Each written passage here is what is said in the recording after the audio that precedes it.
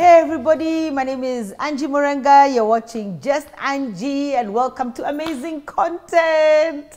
I have one of my favorite people in the world here because he really makes me laugh. So I'm going to let him introduce himself because Nikianza's story, I have very many stories as to why I'm so excited to have you here today, George. Really Asante. Excited. But for the people who don't know you, I don't know who they are and who they are on the planet. For anyone who doesn't know you, speaking to that camera. Hello. Then we have a conversation. Well, hello, how you doing, man? You know, my name is George Kagwe, internet entrepreneur, and I'm so glad to be here on Pastor Angie's platform. Never been, but I was there in the Genesis. I know, because you were on the other side of the camera. Yes, you were on that the other club, side, on the other side of that camera, because it was 4 up, yeah? Yes, 4 up. So digital. You, Richie, Beryl, all of you guys used to do this when we started. Yes. Then everybody went their different ways. ways. And is that then how you got into comedy? Were you doing comedy even at that time? Yeah, slightly. I was doing it then. That's how actually 4 Up started. Okay. I used to wake up every morning back in 2015. So Richie and myself used to work at Kanji's company. They'd come together and formed Kijiji. Yes. Then we had formed a different agency called Storm Creative, a digital agency. Under Kijiji or after on Kijiji? The side. Now it became a plug. So Kanji and Richie formed a company called Storm. Then they brought me in because we were there together with a guy called Bupe, a guy called Jege.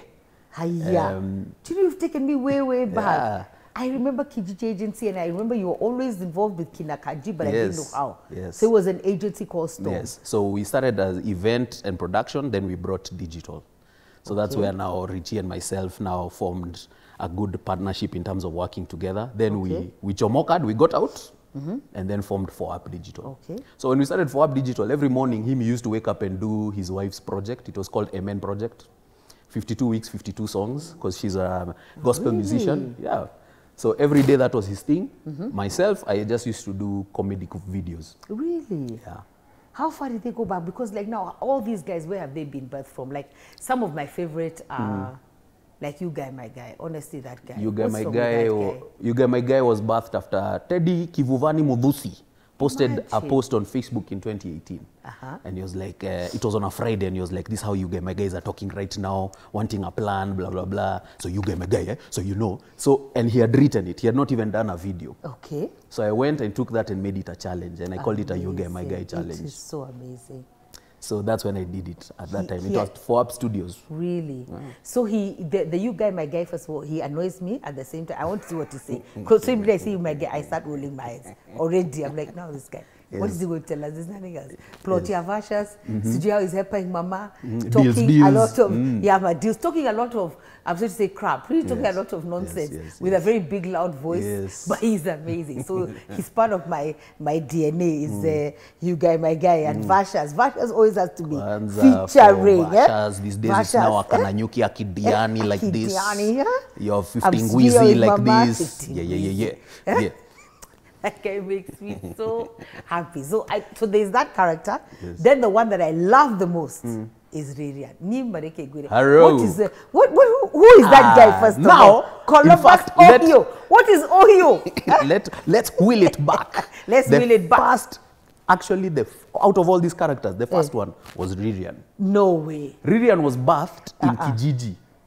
In Kijiji as an agency. Why now? Which American visited you and had you? In 2014. In 2014, I started doing my own videos. That's when even I started learning how to edit. Because Richie, for years, since he joined Google or YouTube, he used to tell me, start a channel, start a channel, start a channel. He used to go around. He was even given funding to go start YouTube channels. Very few people were starting back then, in 2011, 2012. Now, when he came and joined part of Kijiji, he was like, dude, just start. He's the one even who filmed one of my first videos, which was making fun. It was a parody of making fun of our then governor, Kidero, because there were floods at that time. Then one day I decided, let me start doing the Bushade. And I did the first Bushade, and then I did the Hero, a guy who's come from Colombia, Stereo. He's been there for 2 weeks, but Kujas, and his real Nini, Shags is Duberi.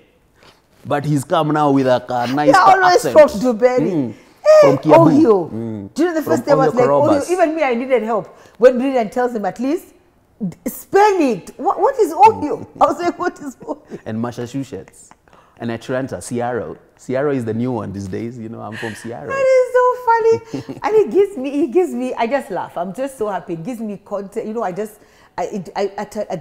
end of the day or the beginning of the day, I just start laughing. Even before I've opened the video. Yes. Just is it the front loading pictures there that's visual? I'm like, oh my God. If it's you guy, my guy, I'm like, guy, now? What has happened? I know the plot. Yes. And then now Ririan, then the beach. I was like, oh my God. Even beach. Beach is a problem. How do you have a problem with beach? I swear, George.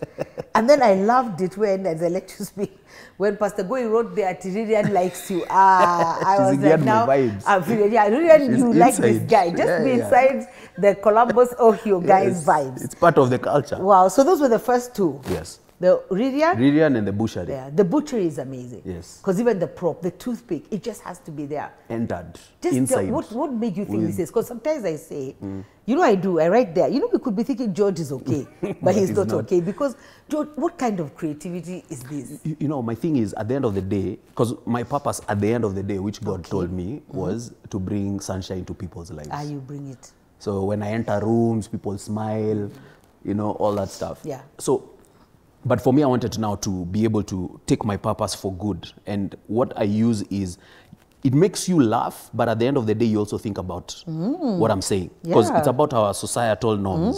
So if it's the butchery guy, this guy they are the same. It's like they went to the same school. Same school. All of them. To be butchers. Yes. Watakuzia kanyama, unataka MOB na lazima kuwe na kamfupa kakubwa. If it was for 200 bob, the nyama is very small. You know, like it's the same thing all over. If it's guys from our diaspora, the guys who are part of our families, same thing. They all come back and they have, you know, they always chomoka, even their kagekoyo, you know, aterere, has an accent. Has a nice accent from stereo, you know. But it helps you to kind of think, how come guys when they go to India, they don't come back with an Indian accent and so on. But you only come back with Stato and maybe UK accent. Because they're supposed to be prestigious. Yeah. So you're supposed to think about yourself. Yeah, so we think about society. We also embrace it at the same time. Yeah. You know, and for me, that's what I really needed to bring out. In terms of our society, what are the issues we have? How can I bring it to light in a comedic way? Even through M-Pesa Lady, for example, or Scholar, was the same thing. Service industry. She's so annoying. But Why you go and you're served at a restaurant and there's someone there. Yeah, eating chewing gum. Kuna maji ya mfereji na ya chupa. I love it. And so much confidence, even in the way she's going to say, and the attitude. Yes. It's so sad. And you know, when you say that, it's because businesses have invested, or business owners have invested a lot in their businesses. And here you come offering a very shoddy service, not concerned about the client. Even a bank teller, receptionist. Yeah, receptionist. All of them. Even the way, like, which receptionist is this? You know, who is this person? Who does this represent you? And you see which bank is this? Yeah. Because that one for banks. I people write, I don't try to they don't like. I just reposted it the other day. Really? What? I don't read the There's comments. one bank. That was mentioned many times. We will I hope they are say. going to try to revamp. Yeah, I hope they see it. I hope they were tagged. Customers were tagging. Customers tagged them. That's powerful. Customers were tagging. George. And for me, you see, at the end of the day, I even just don't come and reply. What? Let people come and have the conversations there. There were actually two banks. There's one that was higher than the other, but there are two banks, local. And they tagged them. This is the power of social media. Including TZ. Somebody tagged the bank in TZ? Yes. There's one bank that has really trended TZ is so polite. on my comments because of TZ. Really? In TZ, rather. That's good. So you're hitting home. Yeah, because again, that's what I'm saying. Like, bring up the issues. Yeah. People have discussions about them. What are the pain points? Yeah. How can we come up with solutions for them? If people are paying attention, fine. Yeah. When M-Pesa Lady had hit, for example, I remember I was featured on, was it Kameme or Inoro TV? Because this this journalist went around in Tomboya, Moi Avenue, going and asking like, hey, there's this guy who's come to depict you guys like this. Is it true? Is this how you really are? And they had to answer. And it became yes. There are some people who are like, saa zingine tuko na who have had a bad day, kuna siku baya. Sasa kuna wengine labda hawapendi hii kazi, wanataka vitu ingine. Oh my God. Yeah. Wow. And they were answering. For me, when that happened, is when I realized, we hapa kuna kitu. this for real, for sure, this idea came from God, which it did actually. It did.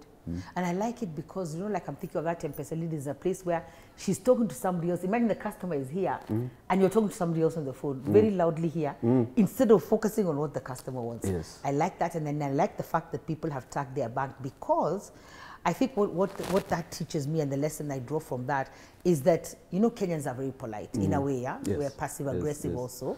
So it gives me a way to complain without complaining directly. So there's this fun person, but you have said, now it's not even me complaining. George has said, who can relate? Then you start tagging people who you can relate. That's powerful. But I think you should also write to them and see whether they'll do some customer service. They need to. For sure, I hope so. I mean, collecting all these, because at the end of the day, that's the purpose and the mission I have. On top of that, I remember receiving a lot of DMs from, I think the most touching one I remember we read with my wife was a few individuals who wanted to take their own life. Really? Yeah. And? They wanted to take their own life. They saw the video of Scholar laughing. It lifted their spirits and gave them a form of new life at the end of the day. Many people were in depression, even over COVID period. And the videos helped? The videos helped them to get through depression. Wow. Stressful situations. Yeah. I remember we did another one even that didn't have character, but it was more of 1 year versus 7 years of marriage, showing the different aspects of communication, romance, whatever it is. And there are people who would write and be like, yeah, our marriage is now, like, it really helped me to focus on, you know, the things I need to grow in my marriage. Because for sure I've neglected either my wife or my husband over time. You know, those things, at the end of the, for me, that's the win. It's not even the followers, it's not the amount of endorsement deals you can get. For me, the win is in terms of influencing and at the end of the day, affecting and impacting human lives and souls out there. Yeah, and I think what you help us to do is to see ourselves. That's why we think it's so funny, because it's relatable. You see yourself, for you sure. know, 5 guys, I know you guys, my guys, I know them. I know the guy of the butcher. Yes. I know the M-Pesa lady. Yes. I know Ririan. Yes. I know, so it's very relatable. Very. That's very amazing that you said about marriage, because how long have you been married now? This year, 11 years. 11 years. Yep. Congratulations. Asante. And well done. God is good. good. Because it seemed it was just the other day, but I remember it was around. Yes. That's 11 years. 11 years. So it's good that you could even bring out, I guess that's what it does. The comedy gives us permission to see ourselves in a way that's not drastic. Yes. It could be drastic and it will cause me to do some change, but I get to see myself in a way that is so... Yeah, like, we reflect wow. society at the end of the day. Yeah. And that's my gift, is to be able to reflect society. So I watch a lot of people. Okay. I do a lot of Are you a people people watching. watcher? Me, I am. Me, I'm an expert. Love it. Me, let me tell you, I can sit somewhere and just watch. Love it. It's just that Kenyans who get uncomfortable. Once they find me alone, they come and say, are you okay? Even perfect strangers. I love Kenyans. Yes. Are you okay? Yes. Why are you eating alone? Yes. Do you want to come and eat with us? And they have serious concerns. But me, they don't understand. I love it. Like, I love just to sit and watch people create stories, tell myself this one, that one. You know, I just love it. Kabisa. I really Same love thing it. for me. So that's how I get to, like, in a room where I don't know many people, you'll find that I'm always quiet, watching people. So my wife is the one who knows. So at times she'll just come and sit next to me. She's like, oh, you're analyzing people. Eh? Who's the most interesting in the room? You know, and stuff like that. What are they doing? Who's what? So we're always just analyzing people. But for me, it's always just to watch our mannerisms and so on, so that I can find ways of even just impacting it in my craft. Because that's the way I even learned how to be a good actor as well.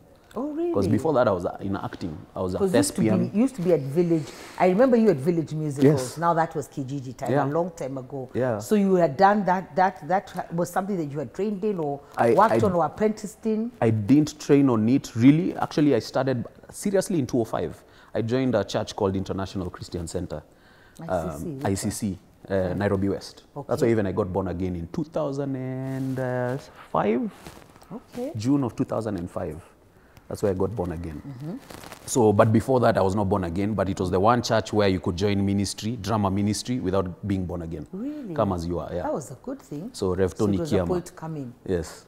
So, Rev Tony Kiama set that up well for just come as you are into the drama ministry, and it was the only ministry you could do that. So, I joined that because I loved acting. First time I ever acted, I was in class 2, class 3. We were in a school in Mombasa, and I was a main character. I was a tiger. So I was in a short and painted all over my body. And I always remember that day because parents came to my parents, from parents of other kids came to my parents and they were like, hey, Otoi, your child is gifted. Really? In terms of that kind of production. Wow. That was put up there. Too. He's fantastic in what he's doing. Wow. I could see, and I know my mom has always found a way of, she knew the gifts that I had, but my dad came from a very different background. Of course. He came from poorest of poor. Yeah. And he made it through academics. So he was like, acting. Acting does not pay bills. Yes. He's going to be an accountant just like me. But it does pay the bills. Yeah. Now today, it does pay the bills. Because it's a different world, isn't it? And I think that's why sometimes they say as leaders, you're not preparing your children for your world. You're preparing them for their world, whatever their world will be. Powerful. So there was a digital content age that was going to come that accepts your craft, and that you can make money from. Which was amazing. But had to start from somewhere. Yeah. And that's, by the time I got into ICC, I still had a passion for theater, so I got into drama ministry. We used to put up musicals. They are now at church. At church. That's where I learned most of the craft that I have, from watching people, from being given tidbits here and there, from going back and trying to find a material that I can keep on watching. I used to look like a mad person in the bathroom or in my room because I used to act different things, mimic some people. You know, I had to do every single, I think I used to do like 1 to 2 hours. I remember my parents used to ask me, like, what are you doing in your room? Or why are you staying so much in a bathroom? Like, honestly speaking. But that's how I just learned the craft. The craft. Yeah. Of, you know, how do you portray someone who's angry? How do you portray someone who's, you know, outrageously angry?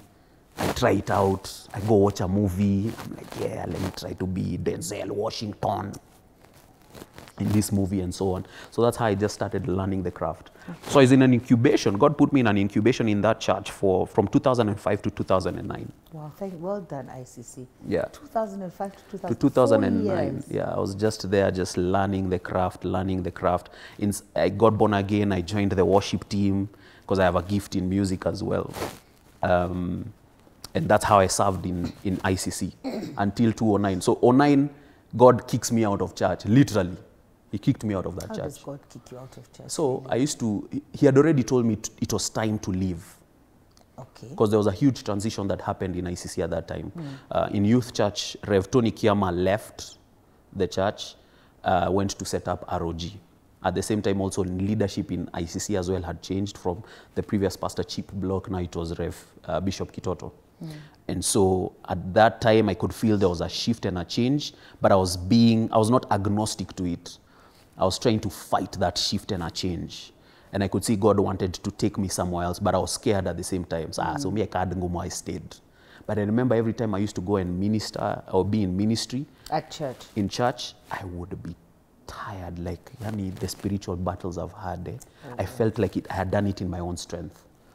Right? Which is what it was about. Was he taking you to another church or was he taking you to another ministry? Where was he just told me to leave and whatever it will lead me to. So at that time, I started hearing about Mavuno.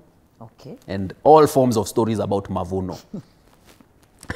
So I had perceptions about Mavuno. So my pal, a boy who I grew up with in the same hood, we used to go to ICC together, came and he was like, hey, I started attending Mavuno. You should come and try it.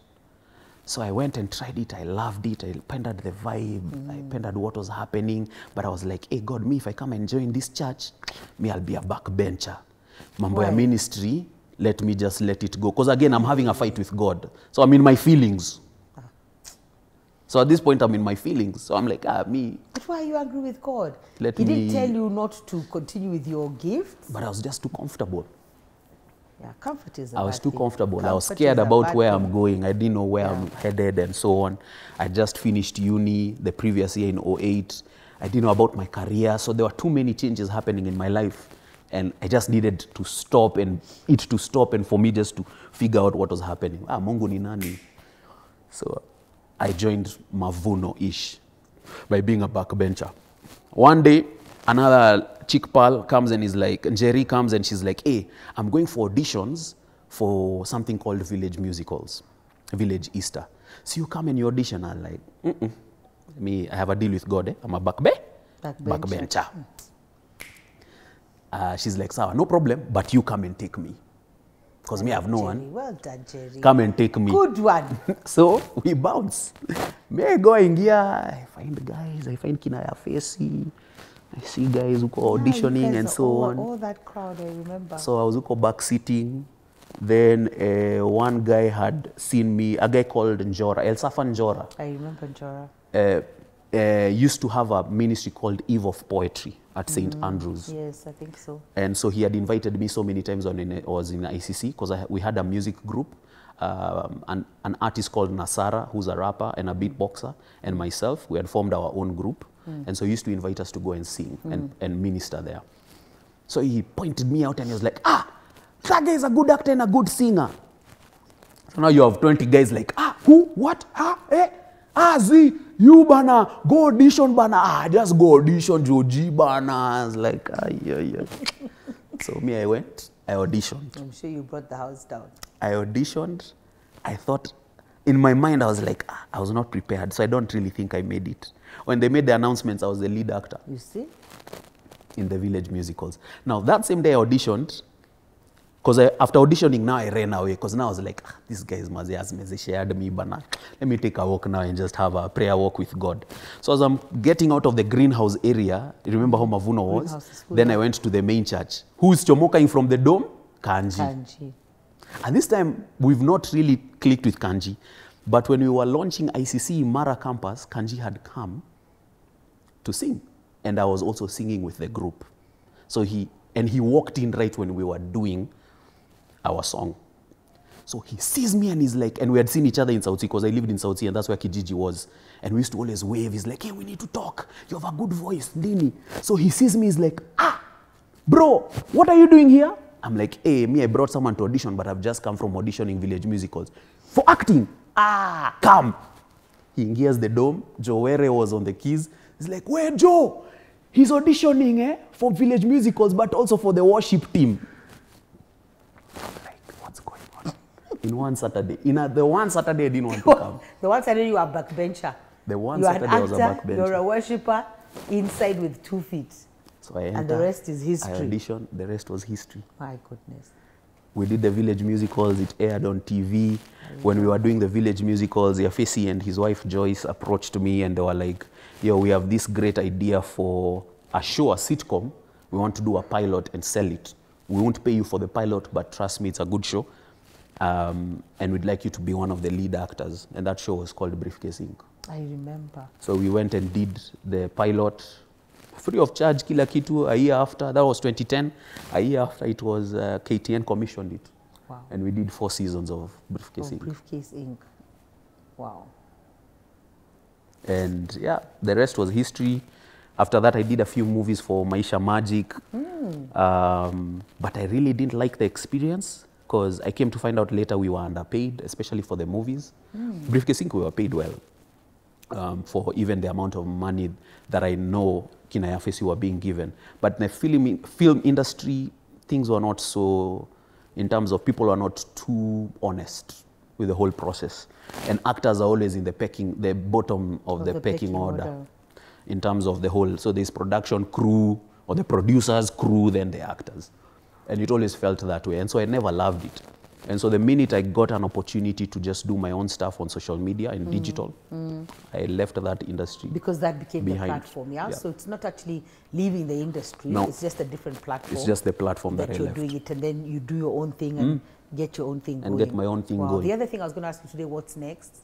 What do you think is next for you? For me, I think it's now more of trying to build other platforms and build other people as well.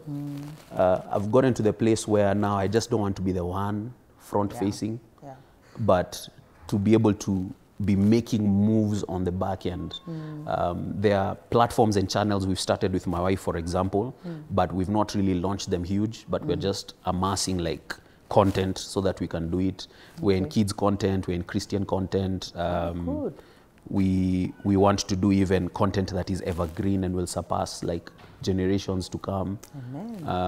So it's not just us in the front line. My daughter wants to make her own content, so I see need her to. sometimes jumping into your Yeah. things. I'm like, yeah, she wants to make her own content. She's me, kabisa. That one. Firstborn, secondborn? The one and only. You have one child? Just one. I thought you had two.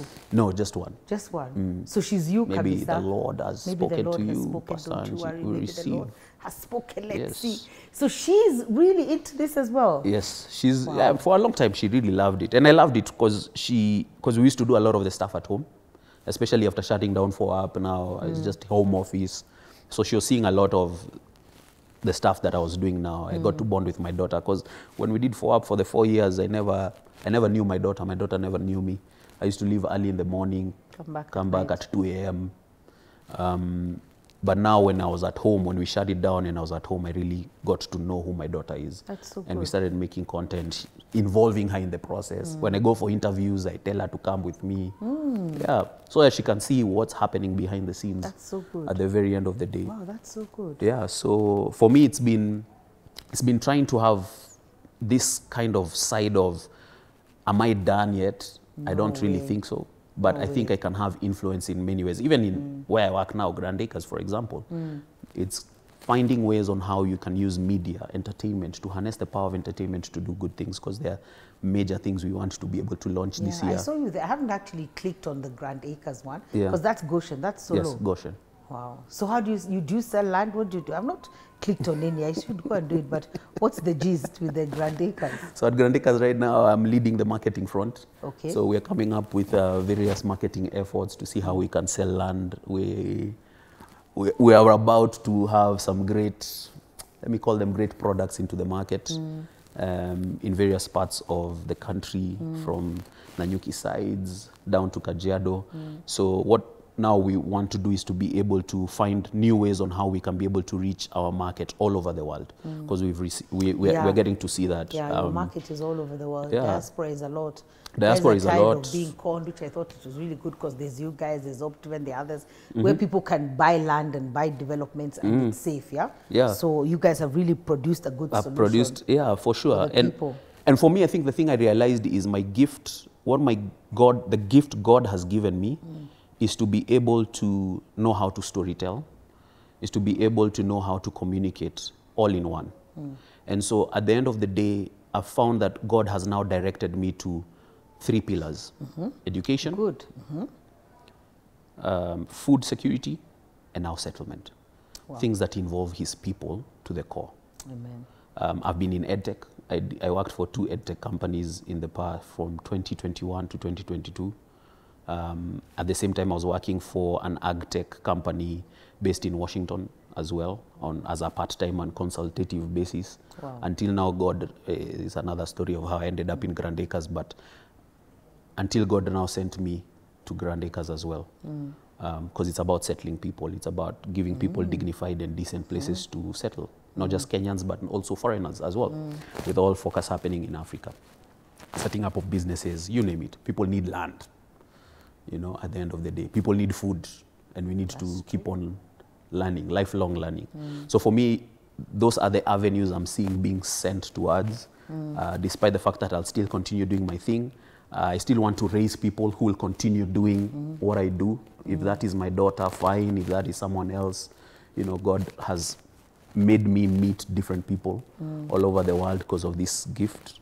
Yeah, so it's exciting just to see. Yeah. I think it is, and I was just thinking, also for you, I think making it relatable, making it fun, which is all the whole story. Making it relatable and fun is what now really draws me. And then now as a Kenyan, and then I guess in different scenarios, maybe God will have you do different things, but I relate. Yes. It so relates. I laugh at myself. I go away thinking, like, now what was that about? What's wrong with George? But you've stirred something up in me. Yeah. The next time I meet somebody, you know, I've learned in that short moment that I've laughed and relaxed and, you know, I've really felt good about myself because of how hard I have laughed and how I have tried to, like, even criticize the video, like, now what's wrong with this guy, you know? I've learned something and I've taken a takeaway from it. So that's really amazing. And I'm glad that there's a next. Like, 11 years of marriage. I don't know how old your daughter is, how 8. all that, 8. Now the church, I love the church angle. Letting people come into ministry, even if they're not born again, because that's where now they come and find God. That is so powerful.